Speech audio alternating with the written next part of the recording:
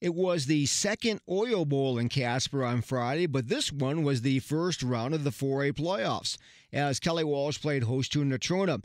KW won the first meeting between these two schools, but NC would score the first 10 points of this playoff game thanks to a 47-yard field goal from Riley Shepperson and a 25-yard run for a touchdown from Brett Brenton. Kelly Walsh scored one TD in the first quarter as Cage McComb ran it in from 21 yards out to cut that Mustang lead to 10-7. In the second quarter, Natrona used some imagination as Riley Shepperson threw to Ben Akers for a TD. That play covered 19 yards to make it 17-7. NC padded the lead on a 2-yard run for a score from Jesse Harshman, so the Mustangs were in good shape at this point at 24-7 at intermission.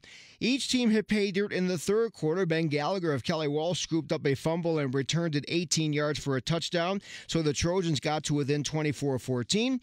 Meanwhile, Brett Breton was starting to grind out some yards. He had a 2-yard run for a score in the third quarter and a 3-yard run for 6 in the fourth quarter. For the evening, Brenton ran the ball 34 times for 220 yards. KW scored the last touchdown of the game in the fourth quarter as McComb found Joel Struby for a TD, but Natrona controlled the clock and won 37-21. That victory put NC in the 4A semifinals yet again, and they'll be at Gillette on Friday with a record of 5-5. Kelly Walsh's season comes to an end with an identical 5-5 record.